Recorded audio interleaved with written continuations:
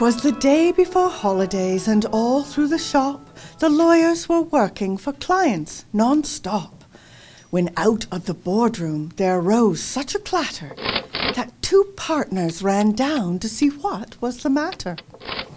And what to their wondering eyes did they see but a sack full of letters to the Ross firm P.C. What are you doing? Preparing for a Law Society spot audit. Spot audit? Yeah, Dan Pennington wrote another one of his famous doomsday articles, this one entitled 10 Ways to Prepare for a Spot Audit. Really? 10 ways? That seems like a lot of ways. What's the first one? When the auditor comes in, pretend you're totally surprised. Ugh. What's with the hourglass? I'm docketing my time. Enough of that. I've got this entire bag of letters from our clients with their requests for the upcoming year. Any referrals from Diamond and Diamond? No referrals. I did get a couple of text messages, though.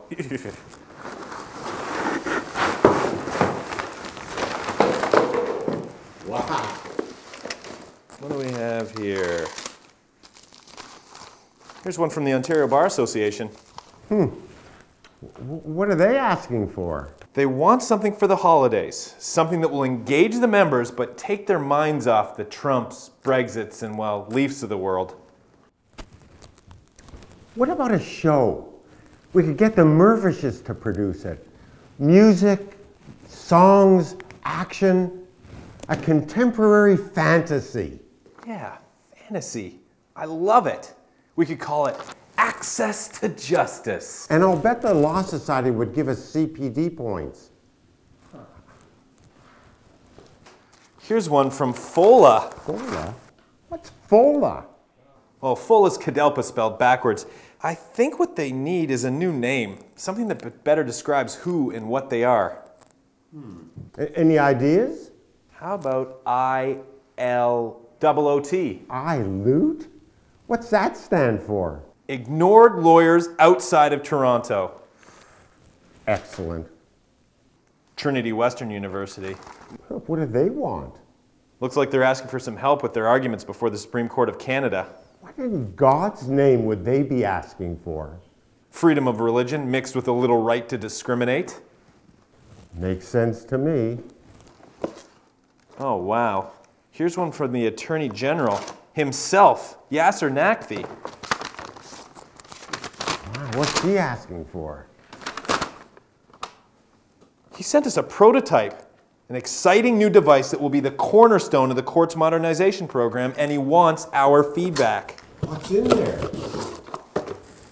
What is that? It's the ICANN. What do you think? Well, isn't that cord supposed to be attached to something at the other end? Oh no, it's wireless. Uh-oh.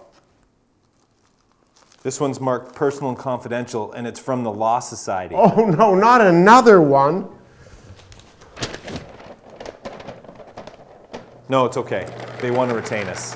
What are they asking for? It seems they have several issues. There's the Groya case that won't go away. They've got the future of articling, as well as ABS and entity regulation.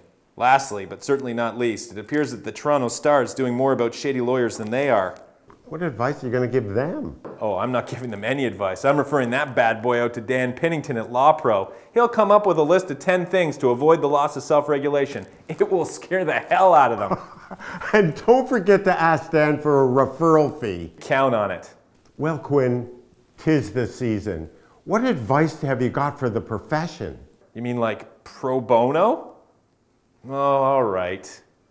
The members of the Ross firm would love to wish this great profession a safe and happy holiday season and a joyous and prosperous new year.